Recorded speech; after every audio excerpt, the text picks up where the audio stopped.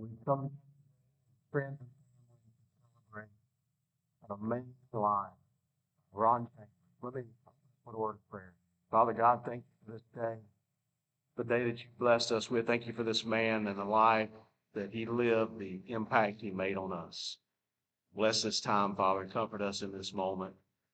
God, may we, as we look into his life, see your imprint on his life and be impacted by you today. In Christ's name, amen.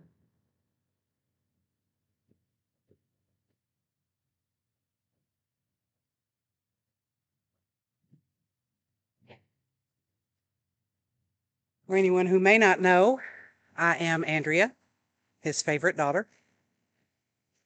Um, for many years now, my daddy has asked me to sing at his funeral, and I always told him no.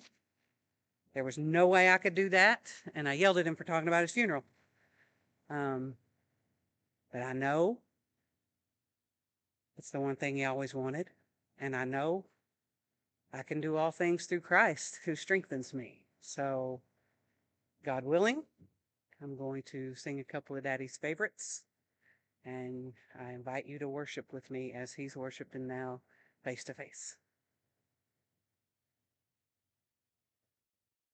How can I say thanks for the things you have done for me?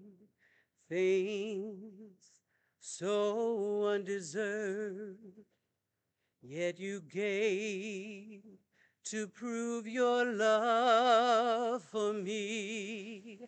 The voices of a million angels could not express my gratitude. All that I am and ever hope to be, I owe it all to you. To God be the glory. To God be the to God be the glory for the things He has done. With his blood, he has saved me. With his power, he has raised me. To God be the glory for the things he has done. Just let me live my life. Let pleasing, Lord, to thee. And if I should gain any praise, let it go to Calvary.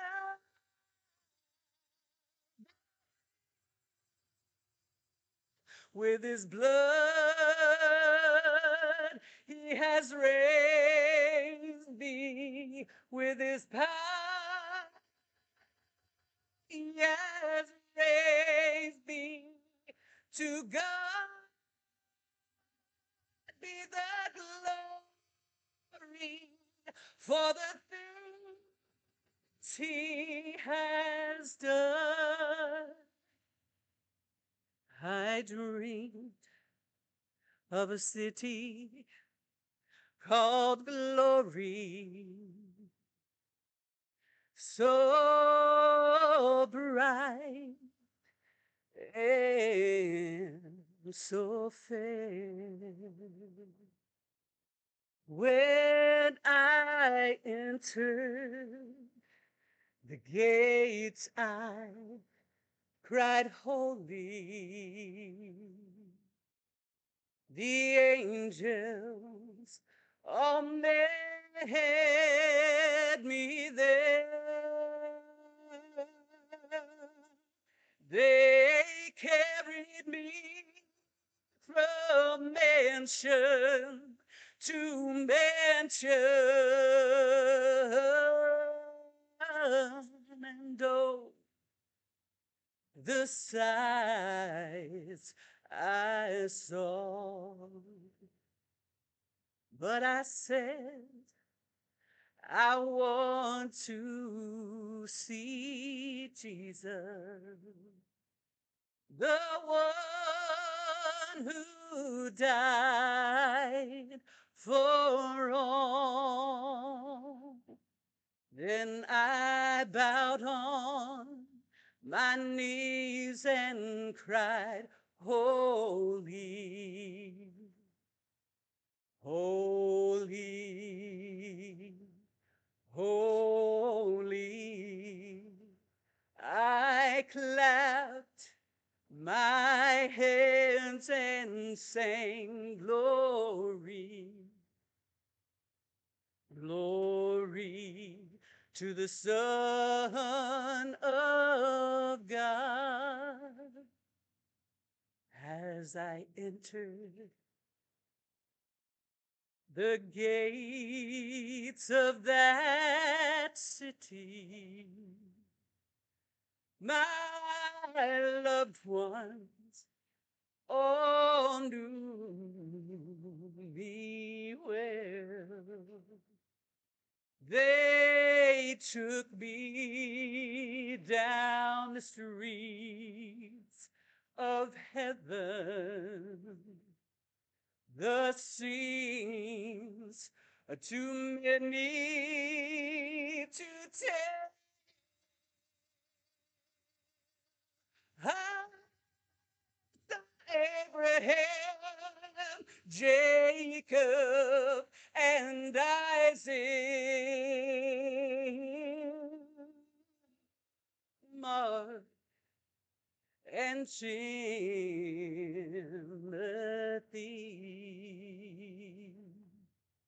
But I said no, I want to see Jesus, for he's the one who died for me. Then I bowed on my knees and cried, holy, holy, holy. I clapped my hands and sang glory, glory to the Son of God. Ron Chambers clapped his hands and said, glory. Yes, he did. Yes, he did. Glory to his Savior and Lord. Thank you, Jesus, for my life.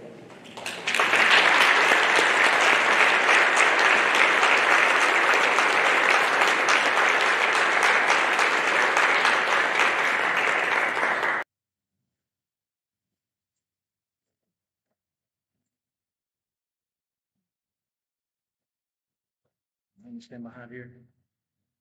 All right.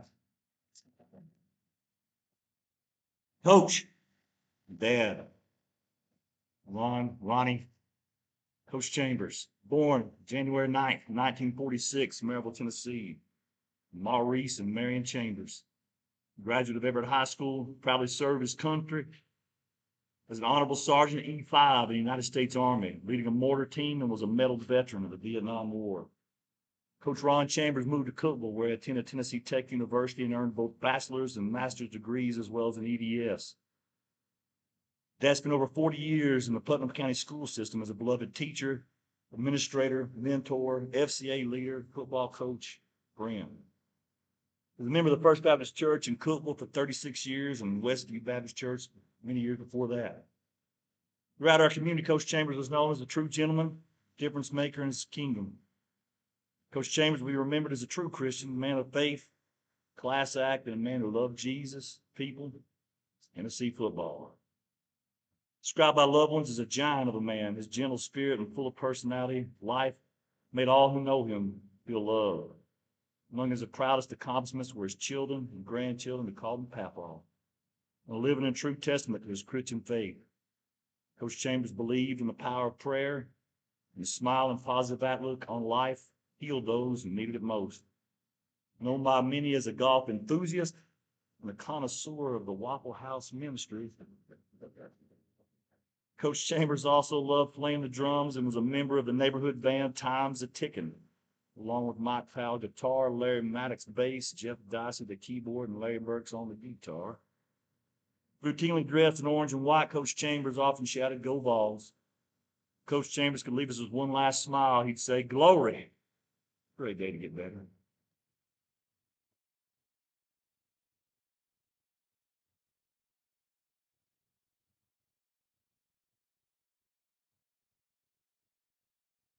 Hello, my name is Ken Smith. Two things I want you to notice. Number one, I'm not there, and that's heartbreaking enough to me to do. And number two, in honor of our old buddy, I got on my Alabama hat. The Tennessee fans I recall. But now quit that foolishness, and I simply say this. Ron Chambers was the best friend I had. I don't know anybody else that did much for me. He had a whole Cookville bunch, but he's the one that introduced me to all of them. Memories of Black Mountain, memories on the golf course without our shirts on and being thrown off. And we had some time. And what they would do to me at Black Mountain is, they didn't want to be seen with me in public. Yes, they still report with me. But then they went out to eat some fancy place. They wouldn't take me, and they'd bring a box back. I'll tell you what, when I think of Ron Chambers, I think of somebody who loved Jesus, loved his friends, loved his family, and was always willing to be a friend. The world's not going to be the same place, because I'm here to tell you,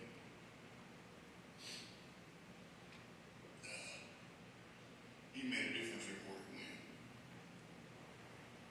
Haven't got a drummer, church lost a friend. And those of us who love Ron will have empty spaces in our life. For all the family, may God give you peace and his presence. You didn't lose Ron. He's gone to glory.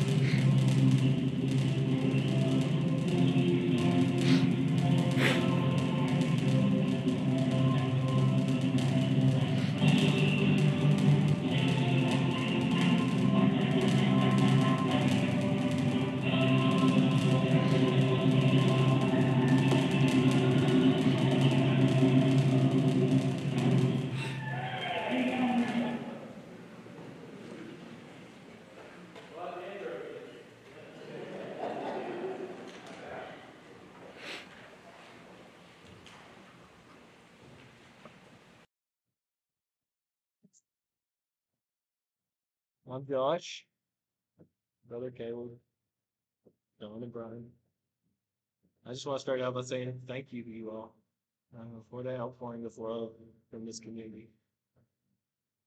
What a Ron Chambers ministry this is here. Certainly want you all to carry that spirit forward. I just wanted to share a few words, and my brothers did as well. But Ron was just such a joyous man, an exuberant, radiant joy that no matter how bad things were, how good things were, how many games UT lost, didn't matter. It was a joy that was not of man, but of the Holy Spirit. And I know you all see it, and I even got a closer look at it. I got to see it every day for a number of years. But it didn't change. It didn't matter if he was Ron or Dad or Pat Paul, coach, teacher. He was the same man. And we all had Ron sayings. We could start now. We could list them for hours and hours. But we're gonna want to get home for dinner here soon. But I wanted to share a couple that I heard in the early mornings in the home. A couple that meant a lot to me, and I think just now I'm starting to figure out what they really meant. Every morning he would say, "Yep, today I just got a little bit better looking today." Hard to believe. It didn't. Finally true. That's right, John. So I know most of you, if you were here long enough, waiting that long line, you saw his shirtless running picture. So I'll let you all be the judge if that was true or not. But in the eyes of our Creator, he was getting better looking every day. And that wasn't physically, but the spiritual growth and how he fed into us as children and a family, and obviously our community as well, is very apparent. Also, if you saw him out in town or you saw him at home, he would say, you would ask, "How are you?" Just a normal greeting. That's what everybody says. And you say good, whether you're good or not or whatever. But he would often say, "If I was doing any better, I'd be in glory." And it's true. He didn't say it to be funny. He didn't say it to be humorous, but he said it because he believed it, because he lived it. And he's doing better now. But I'm just glad to be here to celebrate his life, rejoice with you all, rejoice in his salvation in heaven.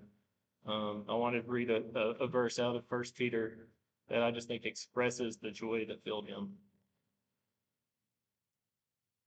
"Though you have not seen him, you love him. Though you do not see him now, you believe in him. And you rejoice with joy that is inexpressible and filled with glory, attaining the outcome of your faith, the salvation of your souls." So thankful for Ron, for a dad in my life, and just speaking to me. So glad you could all be a part of this journey. Thank you all.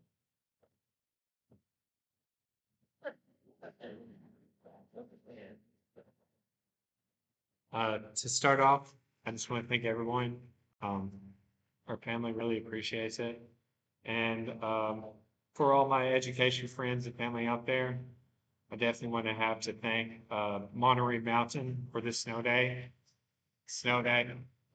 Ron loves snow days. Yeah, absolutely. So on every snow day, Ron would say, "Well, boys, get your orange golf balls out. We'll go to play." All right. To start off, my name is Caleb Reese. If you don't know me, Ron was my stepfather since I was around 10 years old.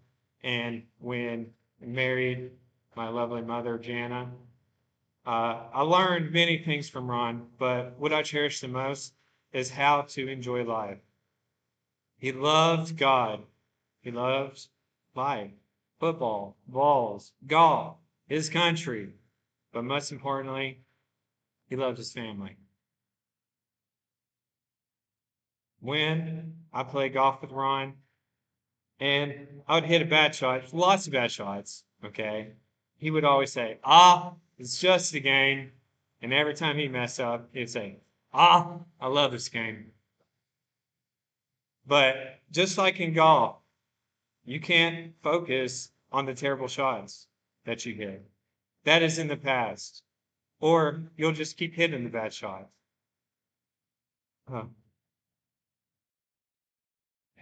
If it's in the past and it doesn't do you any good, you have to let it go. You have to focus on the here and now in the present moment. Because if you take care of the present moment, you will have a better future. I loved his outlook in life. He always saw the best in everyone. I'm so grateful for the time we had with him because I believe the most important thing you can give someone is time. I'm definitely a better person in life because my father. So just enjoy the little things. Haven't got a great man, but for now on earth, his legacy lives on. He touched so many lives, and I know he impacted mine. I will always be grateful. And thank you guys. I love you.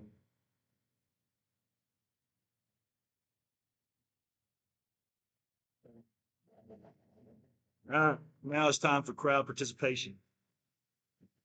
When everybody stand up, please. Put both hands up in the air. Count of three, we'll shout glory. 1, 2, 3, glory. Nice. All right, have a seat, please. Thank you. All right, if you played football for Dad, stand up. All right, football players. Love you, never one, and I guarantee we saw you in County State. You were my favorite. That's true. You ever had Dad as a teacher or a Sunday school teacher? Please stand up. Once again, if you ever saw you in town, pretty sure he said you were my favorite. You can sit down, except for the ones who got mad about it. In the coming days and months and years, here's one of those people with the internet challenges. Y'all can do that one thing for you. You're out of town, random places like Walmart or on the green behind Hannah's house. I want y'all to stick your hands up in the air and shout glory wherever you are. And videotape it and put it on the black boxes somewhere. Okay? Try not to smile when you do it. On behalf of the Chambers, the Reeses, the Malones, and the Hamilton family, we thank you for all the kind words and support the last few days and the last 50-plus years that Ron's lived in Cookeville. I trust that Cookeville will wrap Jana in their arms and love her in the coming days and months and years. Jana told Brian and me to keep it to 3 or 4 minutes and keep it traditional.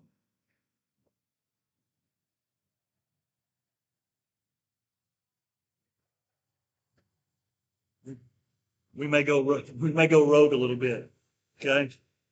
I don't think the Malone side or the Reese side ever quite understood the Chambers side of the family. They try to stay out of the fray. They're all more on the serious side, or maybe just mature side. The Chambers' love language involves a multitude of sarcastic remarks about any topic, especially each other. Our roast would inevitably end up with telling Dad stories from when we were growing up. He'd always laugh his big laugh till he cried, and as he was wiping away tears, he would say, "That's not true. I didn't do that." And we would all reply, "Yes, you did." And then he would just keep laughing. Okay, so I'm Brian. I'm the youngest by 5 minutes until Josh and Caleb came along. So he always referred to me as his baby boy, and I'm known in the school system as Coach Chambers, but I'm not the Coach Chambers. That was Dad. You all know that. Dad would often refer to me as the R-rated version of himself. And for those of you in the room that know, you know. I took my oldest boy Gray down to my buddy's Ray, his creek, and I was trying to figure out what I was going to say. And one thing, first thing I wrote down is Dad loved to laugh. He loved a good joke, but he really just loved to laugh. I think one of the major reasons he lived as long as he did, laughter is great medicine. I remember being very young, going over to Coach Noel Cherry's house. We would go over there, and the whole crew would be there. Coach Cherry, Carl Finch, David Fox, Bobby Wingham, Jeff Homer, Bill Higginbottom, Earl Johnson, Terry Randall, Benji Hill, just to name a few. The teachers and coaches would get together all the time, just eat, fellowship, have a good time. And me and Bo and Bubba, man, we still talk about just sitting back and watching them just laugh and tell their stories. And we just love that. It might have been Coach Cherry putting this mix up of all these Inspector Clouseau mix up from the Pink Panther, and they would laugh till they cried. And they sit there and they talk about coaching and teaching and jogging and everything. But one story in particular that I remember that always killed me was they were riding with it was C.J. Allen, the principal at the junior high. What do y'all have him? He was driving. Dad was in the middle, and Coach Fox was in the passenger side. It was a single cab farm truck. And all of y'all that went to the old junior high, there was that roundabout right in front where students waited to get picked up. Dad said they were pulling in here one day after school, and right before they pulled that line, there's still students there. Coach Fox leaned down to where no one could see him and pressed Dad all the way up against CJ. It looked like he was like riding in his lap. So Dad couldn't stop laughing. He was trying to imagine what those junior high kids were thinking. Like, there's Coach Chambers, and there's Mr. Allen, and I see riding on his lap. So that bunch loved to laugh. I mean, I see that whole row of them right back there. Right? Coach Cherry up here, and my son a lot of his golfing buddy. They love the young men they coached. They love the young men and women they taught. And I'm sure that many of y'all in this room have a personal story, not about Dad, but many of those guys have just So I guess if Brian's the R-rated version, I must be the PG-13 version. Dad's a big picture guy. He never worried about the details in life, as was often frustrating to the rest of us sometimes. He focused on loving God, loving others, and always having fun doing both. The Bible verse that best represents Dad for me is the one you have in your program out there, 1 Timothy 4:8. Bodily exercise profits little, but godliness profits unto all things, having promise of the life that now is and of that which is to come. In summary, Dad loved sports. Dad loved Jesus. Dad wasn't a world-class runner, but he did it so he could enjoy his RC colas and his orange peanut butter and crackers. But mostly so he could hang out with Carl Fincher and David Fox and those others we mentioned earlier. He's a good racquetball player, especially if you asked him. Once again, he mostly played so he could eat what he wanted and hang out with David Ripito and Mark Burnett and David Sadler and many others. Being a head football coach for many is about prestige and fame. For Dad, it was all about his coaching buddies and all the kids he got to be around and love on. In his later years, his exercise was playing golf. I'm not sure how good he was, but he loved saying, "You know what that was, boys? That was a good shot." But this time in life, he had switched from RC Cola to Diet Coke to watch his diet. But he still ate his orange peanut butter and crackers. Once again, the main reason he played was there was a fellowship of guys, and I had to get Jenna to help me with these guys. Mike Neal, Herschel Judd, Larry Maddox, Jerry Apson, Shane Allen, Lonnie Donaldson, Steve Hertz, countless others. I couldn't list them all. I guess food was also a constant.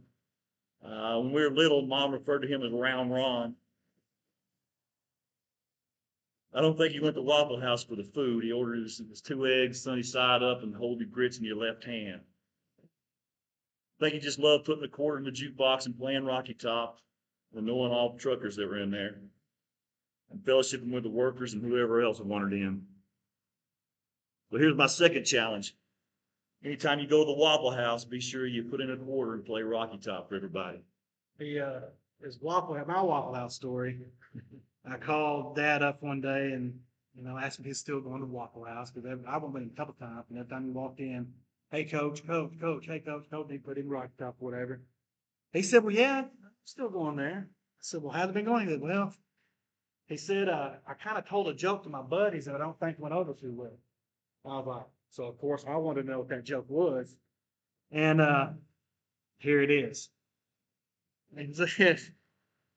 He said, "A man goes to the doctor for a checkup, and the doctor comes in the room and says, 'Sir, I got the bad news, and I got some really bad news.' The man says, 'Well, gee, doc, I guess I'll have the bad news first.' The doctor said, 'Sir, I'm sorry, but you have things.' The man said, 'Doc, I hate to ask, what's the really bad news?' The doctor said, 'Well, you also have Alzheimer's.' The man sat there for a minute and then looked up at the doctor after a long pause and said, "Well, doc, at least I don't have cancer."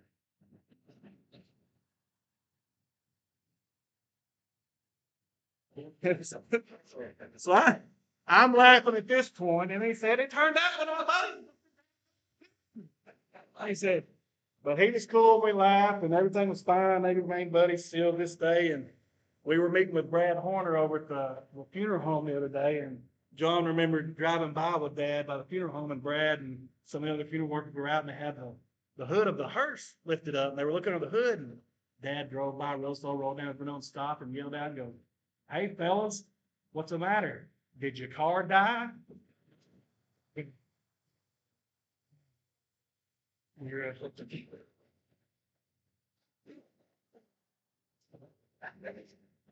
Dad always made you feel special. When he would call, he would start laughing before he even said hello. You're always his favorite son-in-law, daughter-in-law, mother-in-law, whoever was there. You were his favorite daughter-in-law. One of the guys that came up here just a minute ago said that he always called me his favorite neighbor. So you were always his favorite fill in the blank. Loving folks was a big part of his big picture philosophy. I think Vietnam is what cemented this worldview. For him, everything after Vietnam was small stuff. He often said that after Vietnam, every day was like Christmas. Whenever I tried to press him on the details about life and theology and politics, he would just tell me that it'll all work out eventually, or his most famous line was, "Let me know how that works out."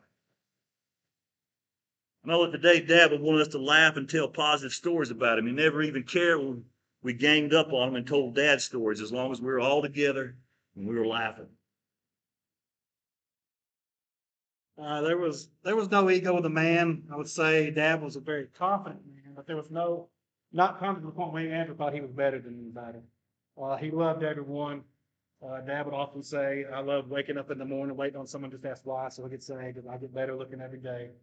Mom used to always joke, because every time Dad would stop at a mirror and flex with a shirt on or off, she'd look at us and say, "He thinks he looks like Magnum PI, but he looks like Higgins." So he was a big FCA leader with all those coaches, and we'd always go to Black Mountain, North Carolina, and a lot of you guys in the room have been there and have a lot of fond memories. And he got to speak at banquets, and one time he got the honor to introduce Bobby Bowden of the Florida State Seminoles.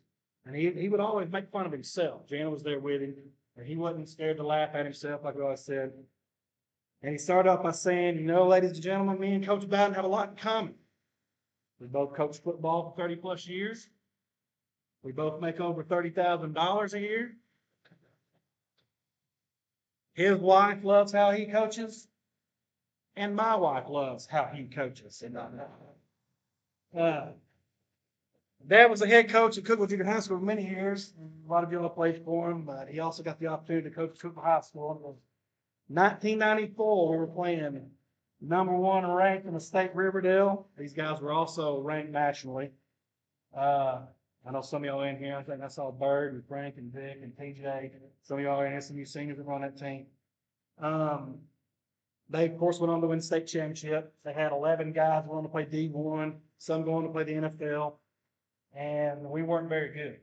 Right? We ended up going 1-9 that year. Halftime rolls around, and the score is somewhere around 42-0 at this point.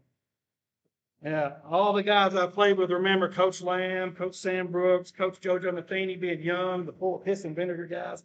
I'm trying to rally us up and let us know, hey, we can still win this thing. We just get out there and correct this and that. There's a whole lot of football left. The score's 0-0. Here we go. Let's go.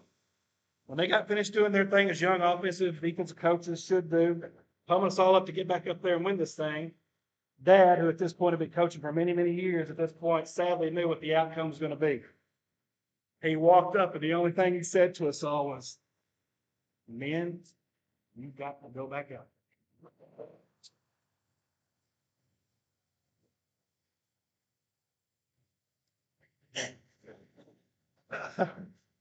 I tell that story to my last one about football. My good friend Michael Bowen called me up one day and found this newspaper article from that season. He was like, why did I keep that? And then he realized why he did. It was from that 1-9 season. We were fixing to play Gallatin. We hadn't won a game at this point. They asked Dad about the upcoming game against Gallatin. Dad said, and I quote, "They are a very good football team. And yes, this is going to be yet another homecoming game that this team will be playing in." He said, "This team has seen more Queen's Crown than a third world country." And he was quoted in the newspaper saying that. All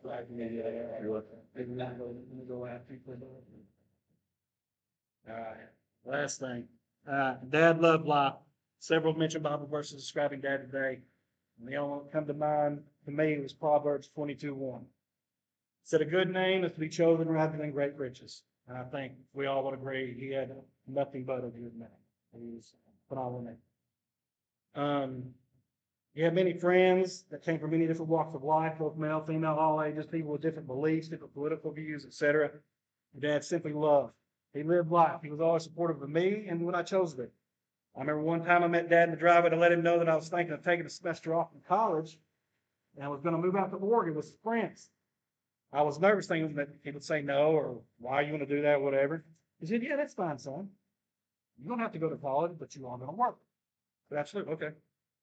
I was completely relieved. We talked for a few more minutes. He said, "Yeah, son, I remember that time I took off out from college." I said, "Really? Where'd you go? Where'd you go?" He goes, "Vietnam." So if there's one thing I could pass on to my son from the legacy left behind from their papa, would have to be Gray Cohen. I love you. Live your life. Work hard. Be honest. Love people. Make sure to laugh. I'm always here for you. And always, always make sure to tell your mama that you love and appreciate her. I love you. Dad said his idea of heaven was like when he got off the plane after he left Vietnam. He opened the door and all his family was there waiting for him. Mom and his daddy, wife. Dad got to experience that on Thursday for real. When we were looking through his papers this week, Emily Chambers noticed something in his discharge papers. In the middle of his tour in Vietnam, he got to come home for 2 weeks to Hawaii. He got to go to earthly paradise for 2 weeks and spend 2 weeks with his wife. And the date that he left Vietnam, December 30th, to go home and see his bride. And he got to do that again on Thursday, to real paradise.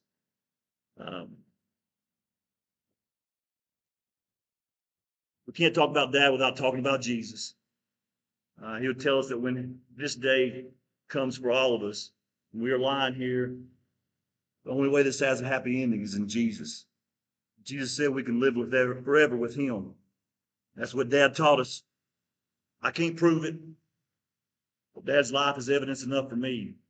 My favorite theologian, Phil Robinson, Duck Dynasty guy, says, "Love God and love others.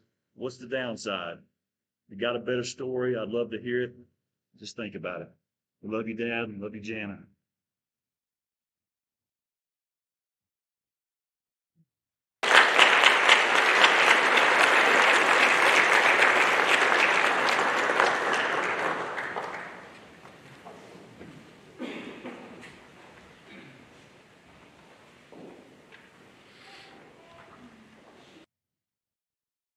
Good afternoon, everyone.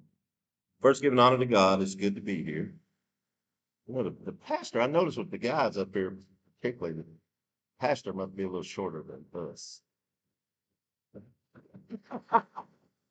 That mic don't come out. He has to have sound because I was looking at the beginning and I thought, we're going to all be like this. He's not vertically challenged. He's okay. Jana, I got a piece of orange. Somebody eating an orange, and I did wash my hands and all that stuff, so I'd have some orange. I've got Ron and I argued about orange all the time. I won't tell you the color I go with, but orange was not particularly it. Only in his presence did I have to be orange. There's something he would say to me. I look around in here today, I kind of get some of it, but when we play racquetball, and Dave Sadler's here, who's another one that was just crazy about Ron. And Ron could say all kind of things off the cuff. I mean, he was good. Y'all were pretty good. Y'all had most of y'all wrote down, but he was, I mean, he was sharp. He could click things off. And we'd be playing some days. He'd walk over to me and say, well, I'm glad you bring a little color to this situation.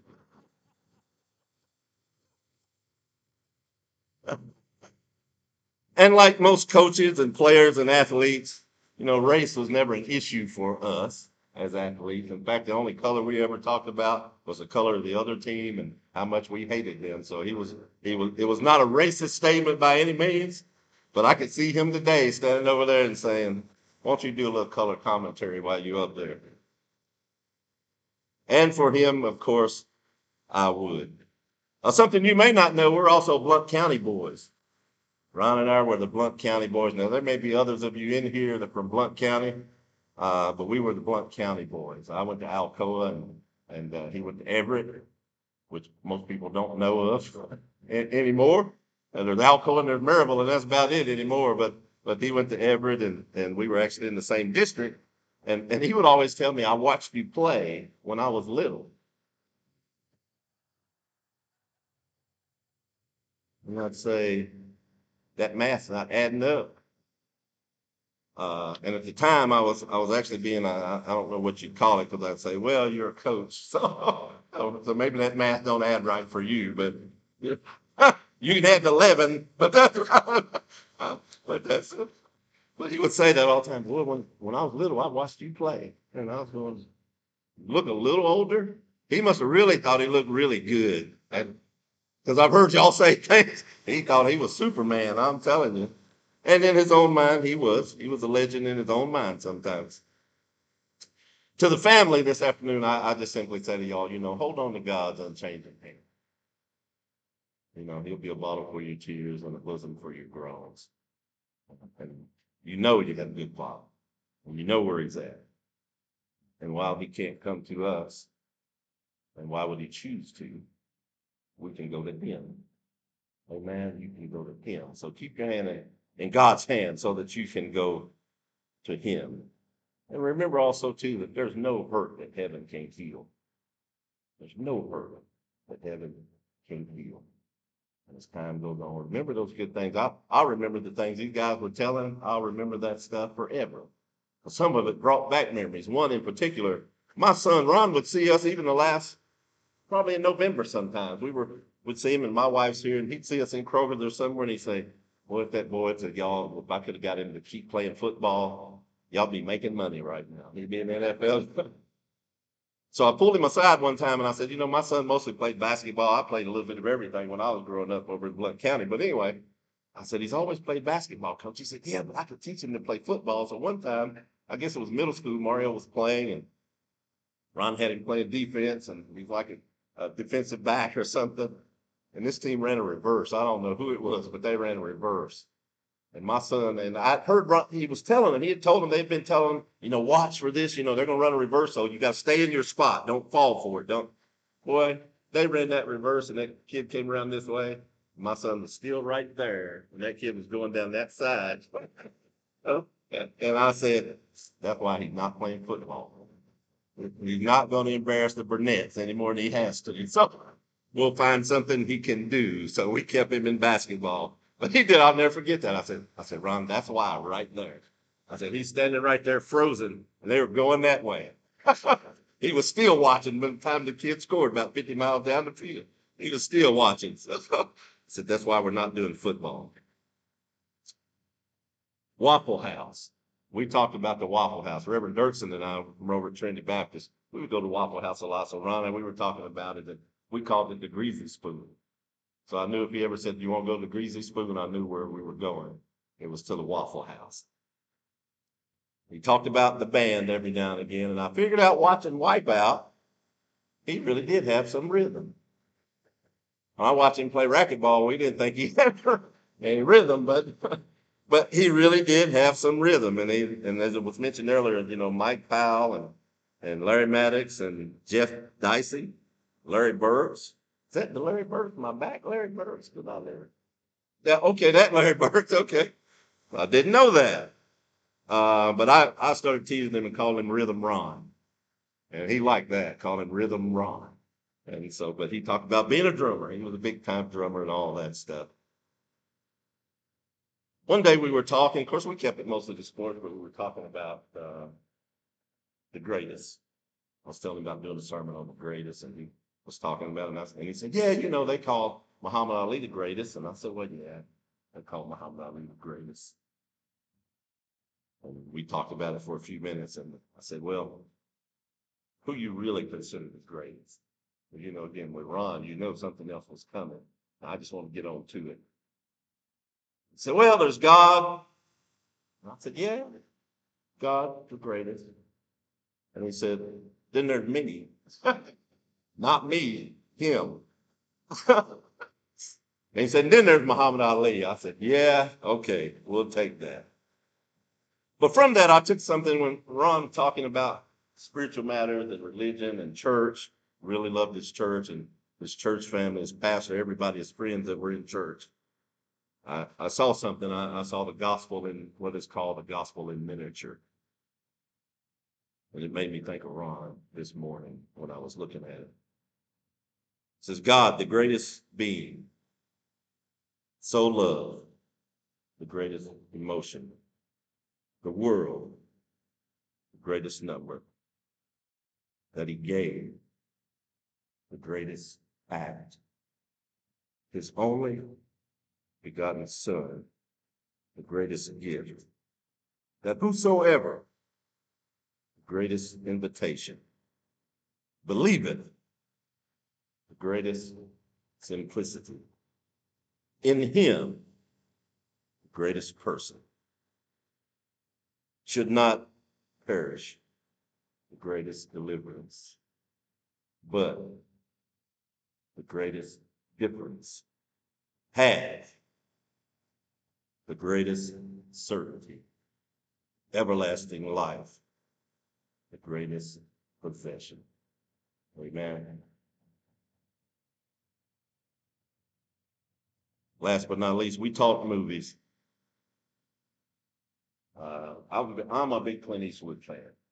Always have been, always. In fact, I was looking at the 1977 Tennessee Tech athletic basketball program and said, your favorite actor? And of course, mine was Clint Eastwood, 18-year-old coming to Tennessee Tech University. And I love the movie. Particularly, I like Outlaw Josie Wales. A lot of Clint Eastwood things, movies that you can watch, and if you watch them, fine. If you haven't, it may be irrelevant. But in this particular movie, and Ron and I would talk about that stuff, and he liked John Wayne and Clint Eastwood and all those kind of guys. We get puffed up when we talk about that stuff. And there was a conversation between an Indian chief, 10 bears. I always laughed at that. I thought, you named Chief 10 Bears, you must be a bad rascal. 10 Bears and Josie Wales, Clint Eastwood. And they discuss whether they were going to kill each other or not, whether they were going to fight and die or just what was going to happen. But there was a part of that, and I paraphrase somewhat, but they talked about how there was iron in their words, there was iron in their words. But one quote that I attribute to kind of the way Ron and I were, played racquetball, we talked about our families, we spent time, we did a lot of stuff, a lot of great things together. And if I were looking at him right now,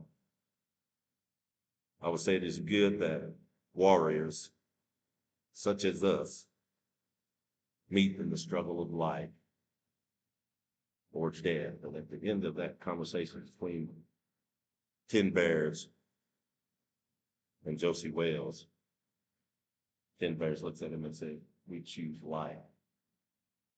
That's the way I would look at Ron. If I could say something to him right now, I would say, it's good that we warriors met in the struggle of life or death.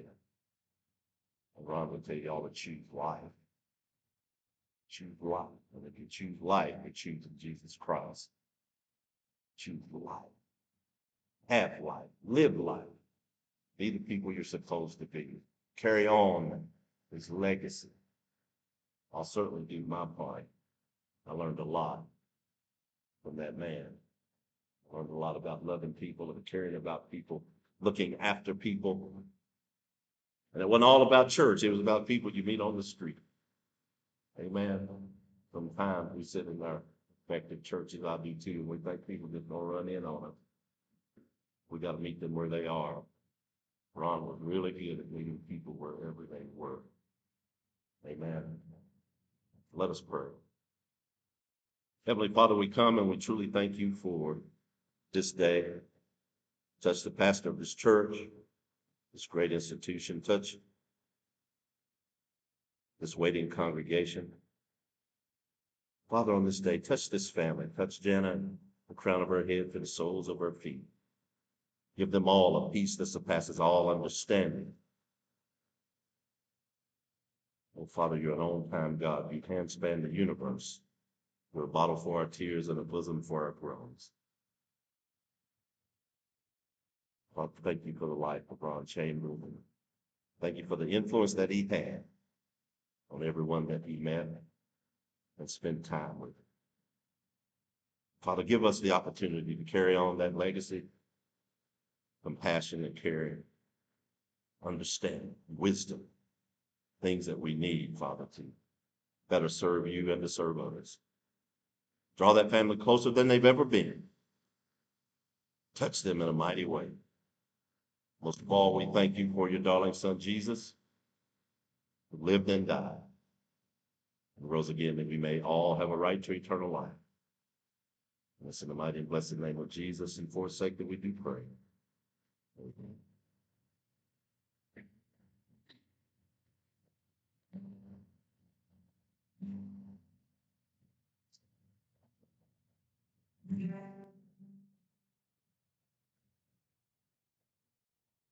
There's no way that Coach would want this to be a solo.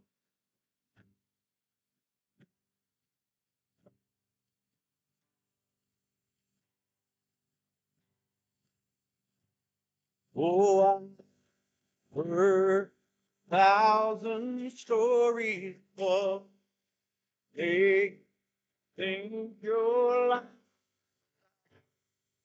Heard tender whisper of love in the dead of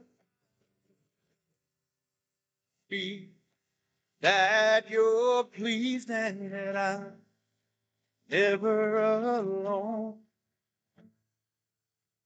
You're good, good Father. Who you are, who you are, who you are. And I'm loved by you. It's who I am, who I am, it's who I am. Oh, now me, me searching for answers far and wide, but I know we're all searching for answers only you provide, 'cause you know just what we need before we say a word. You're a good, good Father. Who you are, who you are, who you are. And I'm loved by you.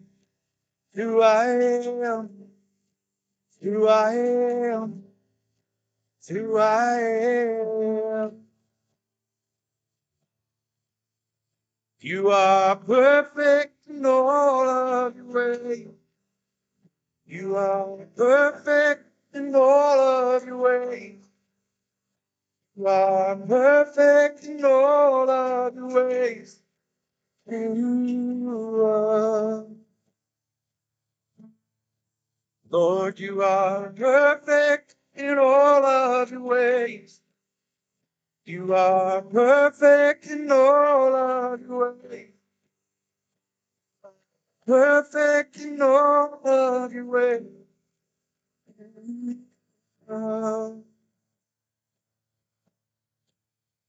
Oh, it's love so undeniable. I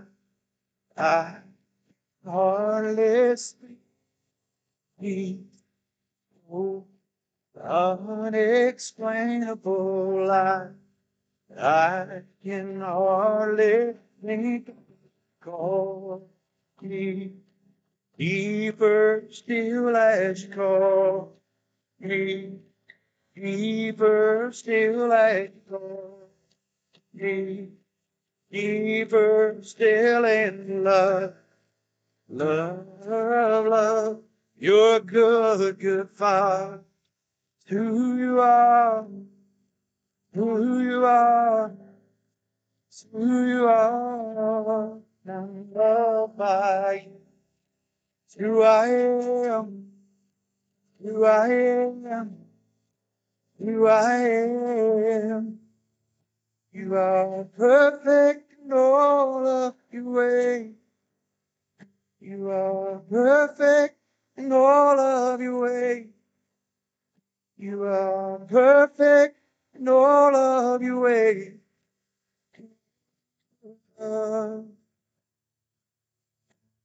You're a good, good Father. Who you are, who you are, who you are. And I'm loved by you. Who I am, who I am, who I am. Lord, you are perfect in all of your ways. You are perfect in all of your ways. You are perfect in all of your ways.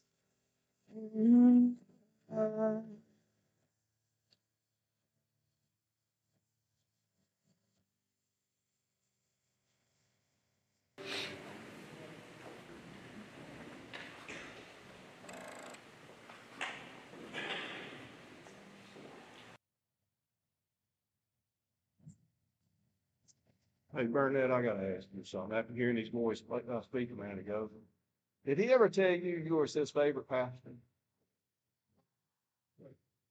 I mean, I just gotta know, because that's what he told me. Okay, good, good. And y'all know why this pulpit didn't fit y'all, don't you? It wasn't made for you. I am so glad we can come to a funeral and laugh. Amen. I've been to many, I cried and cried, but you know, when you know somebody and you know their love for not only others, but their love for Jesus, it makes all the difference in the world. Another thing I learned from Coach, I always thought FCA meant Fellowship of Christian Athletes. He told me it was Fired Coaches Association. Didn't know that till I met Coach.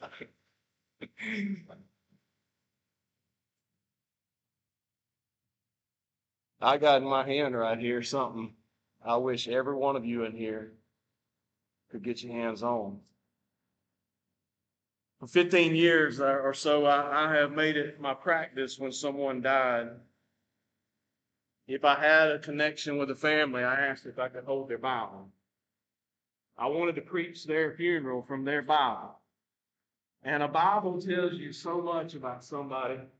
A lot of times, not every time. There's some that they never write in their Bible, underline anything, or never put anything in their Bible. And I understand that out of reverence. I get it. But this is a working document on me. And I can sense a lot from holding somebody else's Bible. But for me personally, I write down, I talk to God as He's talking to me. And, oh boy. You can't turn a page in here that hadn't been underlined, hasn't been written on, hasn't had a note put in it. I'm not just talking about him. I can't preach Ron Chambers into heaven. He's already lived his life, and he's preached his own funeral. And when you look at his Bible, you know he spent time in it. This wasn't just something he checked the box on. This was something that meant something. I mean, this was his life. And I never got far, Miss Jana. I never got far into the notes on the front. And the kids had this rebound several years ago, I believe, because he wore it out. But one of the first statements in his Bible he wrote was, some people are all hat and no Texas. Just y'all put that in your pipe and smoke on it for a little while, because it takes a little while to figure out everything. But if you know Ron, that says a lot. He says we don't have to win every battle, but we do have to win the right battle. And that's for sure. There's a battle that we fight, and we got to win the right one. Life is never lived well accidentally. It's pretty good. Education without application is dangerous.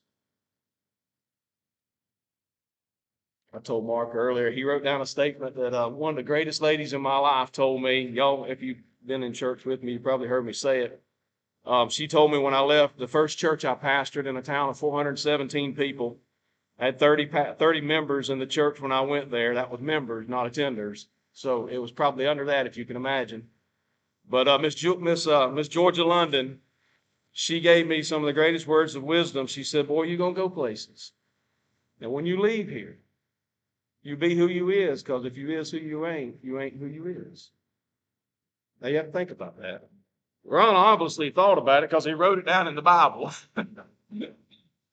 And as I was reading through this Bible, there are so many things that I said or that God inspired me to say that Ron wrote down. I'm like, oh, that is so cool.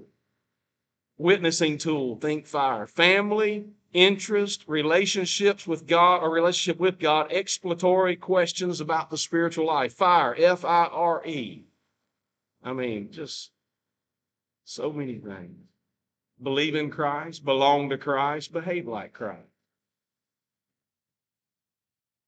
Salvation, the process of salvation. Justification, that's first, he says. Sanctification, that's now. Glorification, and beside that, he wrote in Ron Chambers style, glory. You know, he drew things in here. He wrote things. You as kids, y'all just need to grab this, and all y'all to rotate it around for a month at a time. It's so, so valuable. So much in here, for sure.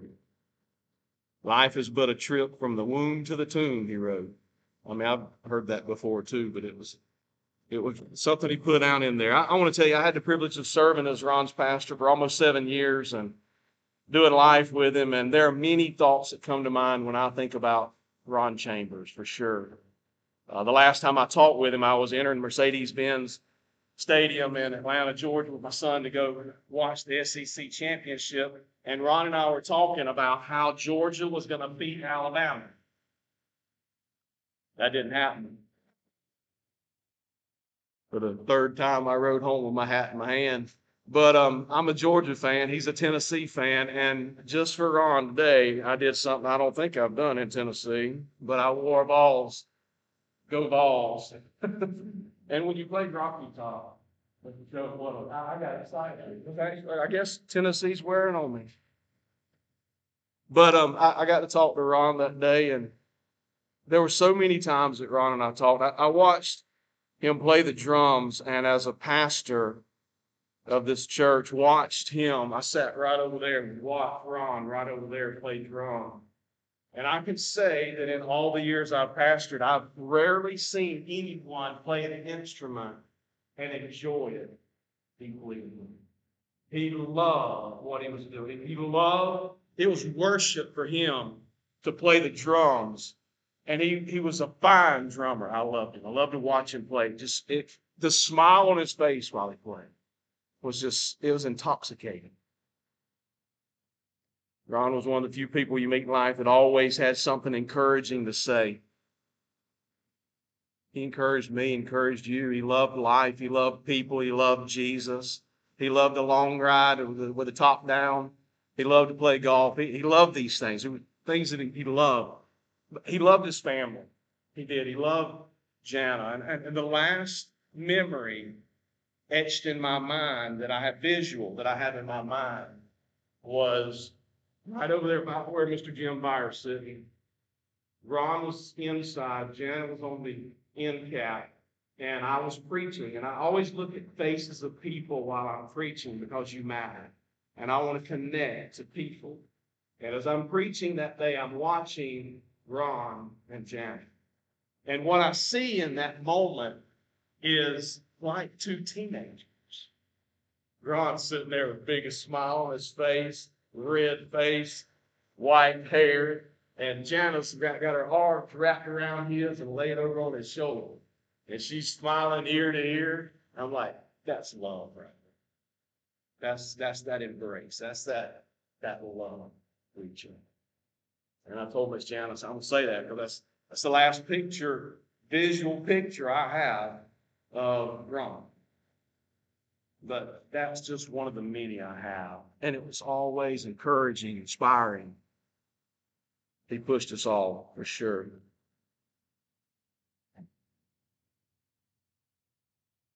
Valuable time. Time is valuable.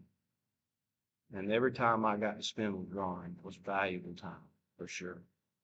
He lived life to the very fullest. He didn't waste time. He lived it to the fullest. And he loved life. Often, though, we hold on so dearly to this life. And Ron was one of those, when I talked to him about life, he was talking about the next life, glory, going to glory. That's what his sights were set on. Yes, live life the fullest you can here, but recognize this is not the end. You've got eternity before you.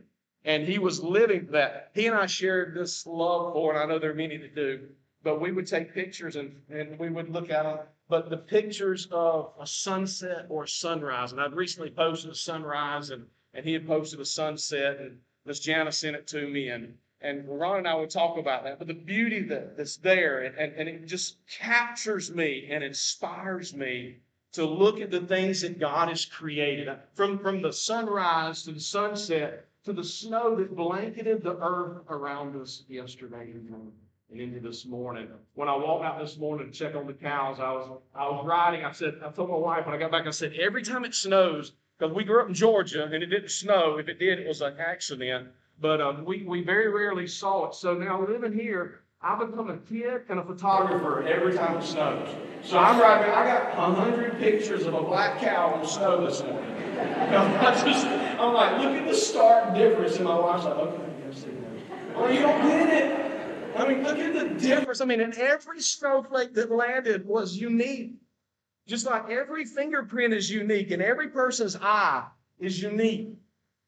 Everything, it is so beautiful. And from that to the blooming of a flower, to see the blooms on the stage here, how beautiful and intricate they are made. And to look at that, and I was when I got the word that Ron had died, I was talking to a friend, and I started relating all this to him. I said, we live so much for this life, holding on for this minute, when there's so much more that awaits us. Because the God that created that flower, the God that sent that snow, the God that set that sunrise and that sunset, is the same God who's prepared a place in eternity for us. And if He's held out the best for us, I can't wait to see it. And you're right. Y'all are right when you said Ron stepped into heaven and all was awaiting him. But probably the greatest was not the people, and it was Jesus, and it was the reality of eternity that met him. Right there, face to face, he saw it. And here's the reality, folks. We face a coffin today, draped with a beautiful flag. We love our country. We love Ron served our country. But there's no greater time than this moment to capture the reality of eternity and set it in our hearts. Ron lived his life well. And it causes us to pause and ask how we're living this. Because one day, if Jesus tarries and does not return for all of us before we die, we'll all be empty. And someone will have to say something about us. There's a difference between having to say something about somebody, Mark, and getting to say something about somebody. But Brother Ron lived his life, loved his Lord. And as I open this Bible and flip through and think through some of the things he said, some of the things he wrote, I'm just inspired by him, really.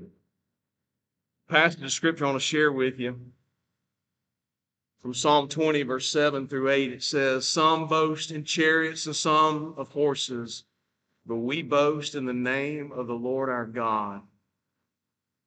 And they will collapse and fall, but we shall rise and stand upright." Ron knew where to put his focus and his faith. Not in horses and chariots, not in things of this world, the one who created this world.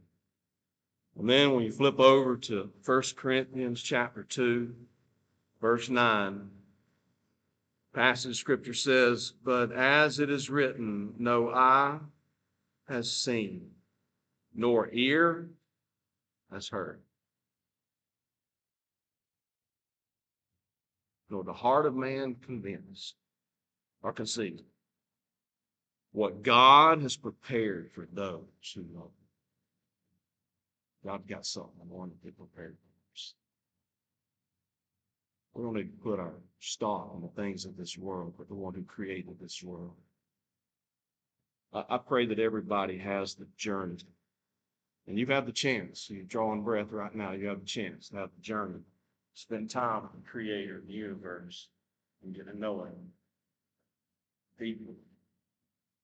And live for Him and believe Him. God's given us that privilege. He says, "All that call upon my name shall find me. All that seek me with all their heart will find me." Ron lived his life looking forward to glory, and that's where he is today. He left nothing on the table in this life, having lived it to the full. Now he is seeing God in His fullness and in eternity.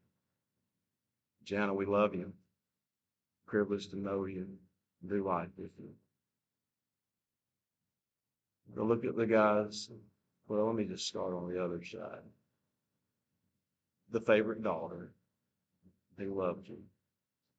Greatly he did. Andrea, thank you for singing, and this glory bumps come up when you sang this evening. I know your dad asked you to do that, and that was hard. Blessings. We'll pray for you. Days to come. John and Adam and Brian and Caleb and Joshua, we pray for you. You know that God loves you. Got a purpose and a plan for your life. And a strong man carried a torch for a long time. You boys carry it now. A lot on your shoulders. But God prepared you. Walk with Him. For us, we look at our life and look at His life. And no, I'm not called to live Ron's life. I'm called to live my life. I'm called to live for Jesus, and you are too. He did it well. I pray that you will. I pray that you'll find a place of worship, a place where you can invest your life and live your life and love the Lord that created your life. For every one of us that leave here, may we remember Him. Remember Ron, the stories. We'll look to the God that he looked to. Makes all the difference in the world. Let me pray for you. Father God, thank you so much for loving us. Thank you, Lord, for the privilege to know Ron and his family. My life was touched by him. Always smiled, always encouraged, always had a positive outlook. Never saw him have a bad day. I know it's a choice we have to make, God. May we in this room, having known him, seen that in him, known where he drew his strength. It was not from him, it was from you he drew his strength. Let us model that in our lives. Thank you for loving us. Thank you for grace. God, we've all wrecked it, but you recovered it and redeemed it and called us to yourself. So let us come to you just as we are. Thank you, Lord. We love you and praise you in Christ's name.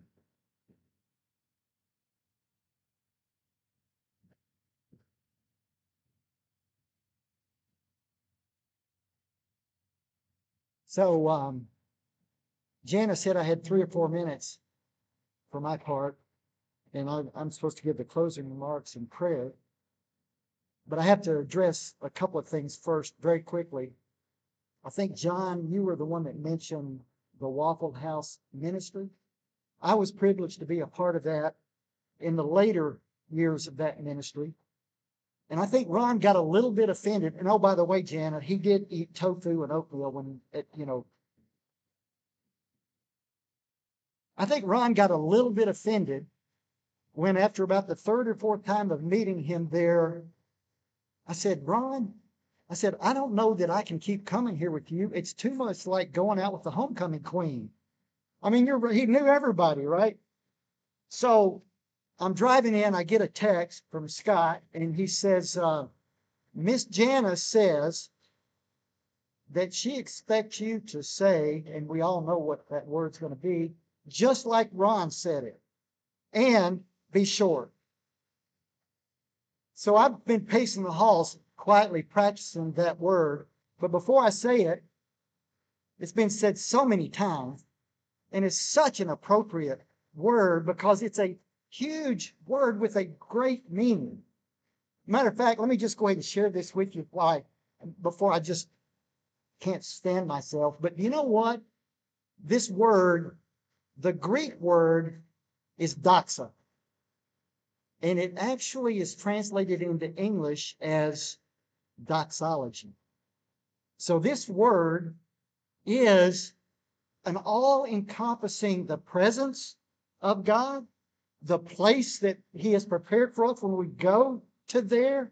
It's the total package, the total picture, the total presence, the total power in our lives. And that word is glory. Now, I know that wasn't very good, but as I listened to you all, it was like, okay, maybe I can do it a little bit. Scott talked about all the things in Ron's Bible. I never asked Ron if he had a life verse, but I assigned him one in my Bible. And Scott, if you're still here when I go and you look in my Bible, you will turn to Romans chapter 5, verses 1 and 2. And that's my assigned verse passage for Ron Chambers. I've got it right here in my Bible, Ron Chambers. And I'm going to read it to you very briefly, and then I'm going to close with a doxa. I'm going to close with a glory. And it's 2 verses. But Romans 5, 1 and 2 says, therefore, having been justified by faith, we have peace with God through our Lord Jesus Christ, through whom also we have obtained our introduction by faith into this grace in which we stand. And this was what just really jumped out to me about Ron. It goes on to say, and we exalt in hope of the glory of God.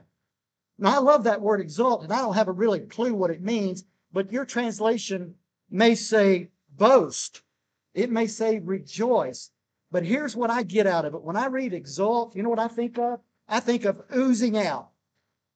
Because that's what Ron did. When Ron Chambers walked into a room, you know something big and good was going to happen.